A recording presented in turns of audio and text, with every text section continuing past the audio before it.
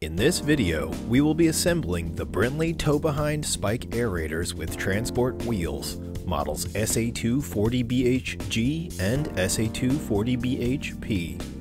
To see which model you have, check your manual or the sticker on the tray. The tools required for assembly on both models G and P are the same. 7/16 inch, 1/2 inch, and 3/4 inch wrenches and sockets, a set of pliers, and gloves. Note, the illustrations on the hardware identifier in your manual are to scale.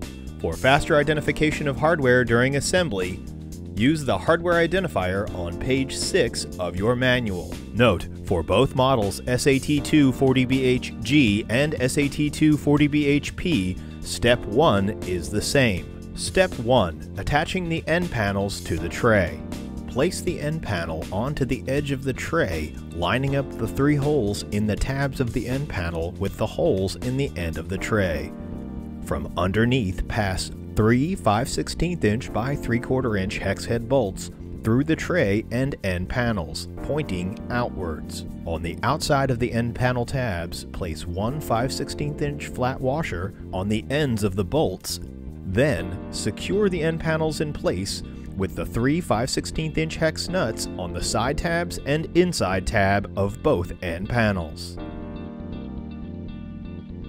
Step 1B. Attaching the transport pin. Attach the transport lock pin by passing it through the inside hole of the end plate on the warning label side of the tray. On the inside of the end panel, add a 5/16 inch lock washer and secure the transport lock pin in place with a 5/16 inch hex nut. Note, if you have the SAT2-40BH-P with double tow bars, skip ahead to alternate step 2 at the 3-minute 15-second mark in this video. If you have the SAT2-40BH-G with the extra wide tow bar, step 2 begins here. Step 2. Installing the extra wide tow bar. Line the holes in the center of the tray up with the holes in the back end of the extra wide tow bar.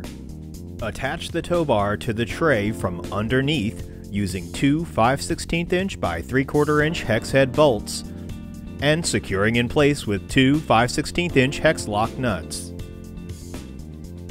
Attach the clevis to the tow bar by lining up the 2 holes on the bottom of the clevis with the 2 holes on the front of the tow bar, and from underneath passing 2 5/16 inch by 1 inch hex head bolts and securing in place with 2 5/16 inch hex nuts.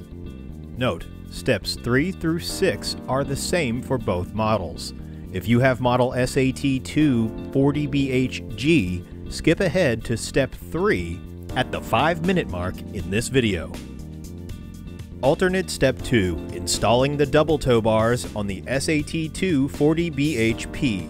Align the 2 tow bar brackets facing each other with the holes in the bottom of the tray. Attach the brackets from beneath the tray using 4 5/16 inch by 1 inch hex head bolts and secure in place with 4 5/16 inch hex lock nuts.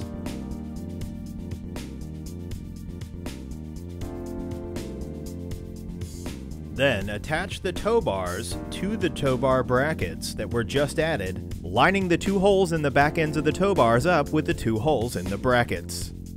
Attach the 2 tow bars to the brackets using 4 5/16 inch by 3/4 inch hex head bolts in alternating directions, and secure in place with 4 5/16 inch hex lock nuts. Then, pass the 1/4 inch by 1.5 inch carriage bolt through the holes in the other end of the tow bars. Add a 1/4 inch nylock nut, but do not tighten yet. Then align the 2 clevis brackets on the top and bottom of the tow bars as shown and secure in place by straddling the bolt that was just added with 2 5/16 inch by 2 inch carriage bolts from below. Lock the clevis plates in place with 2 5/16 inch hex lock nuts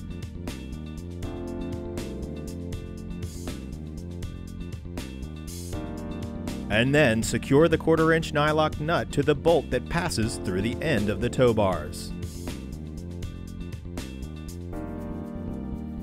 From this point forward, steps 3 through 6 are the same for both models of Spike Aerator with transport wheels. Step 3A, the axle assembly. Place a 5/8" thick flat washer onto the axle assembly and slide the axle through the hole in the end panel on the right side. Then add another 5/8" flat washer to the other side of the axle. Step 3B, adding the bearings to the tines. Caution: gloves are required when handling the Aerator tines. The Aerator tines have extremely sharp points. Please use caution when handling. Note, the nylon bearings have 2 small extensions and 2 small openings. These are designed to sandwich the tines, sliding through the holes and connecting to each other. Wearing gloves, repeat this step, making tine and bearing sandwiches for all 11 tines. Then slide the bearing and tine sandwiches down the axle assembly one at a time, wearing gloves and using extreme caution. Step 3C. Slide 1 or 2 washers onto the end of the axle assembly as needed to eliminate any side-to-side movement. Then push the axle assembly through the hole in the left end panel as far as possible. Step 4A, adding the handle assembly. If needed, dip the handle grip in soapy water. Slide the handle grip onto the end of the handle assembly as shown. Step 4B, slide the handle assembly onto the end of the axle assembly. Insert 1/4" by 1¼ hex bolt through the hole in the end of the handle assembly and the axle. Secure the handle assembly in place to the axle with a 1/4" hex nut. Step 5A, adding the wheels. While wearing gloves, very carefully flip the Spike Aerator over to sit on its tines. Step 5B, attach a wheel using a 1/2" by 3" hex bolt. Adding a 1/2" flat washer, passing the bolt through the wheel. Adding another 1/2" flat washer, a 1/2" hex nut, then pass the bolt through the handle assembly and secure in place on the other side of the handle assembly with a 1/2" hex lock nut. If the wheel doesn't spin, tighten the inside nut towards the frame until the wheel spins freely. Step 5C, attach the second wheel by adding a 1/2" flat washer to a 1/2 by 3" hex bolt, passing it through the center of the wheel, adding another 1/2" flat washer and a 1/2" hex nut. Then pass the bolt through the handle assembly and secure in place on the other end of the handle assembly tab using a 1/2" hex lock nut.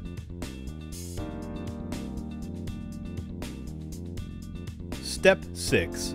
Attach the aerator to your towing vehicle using the drawbar pin and supplied cotter. With the aerator attached to your tractor or riding mower, pull forward on the handle assembly, pulling out slightly and positioning the hole over the transport lock pin. When the lock pin slides into the transport handle, the aerator will rest on the wheels.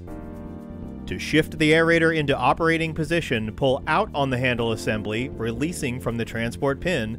For maximum aeration, add up to 110 pounds of weight to the weight tray. The ideal operating speed is 3 miles per hour or less, and fully aerating your lawn may take multiple passes. Alternating your direction by 90 degrees for each pass will improve the aeration effect. For questions, contact customer service at 877-728-8224. Brinly, since 1839.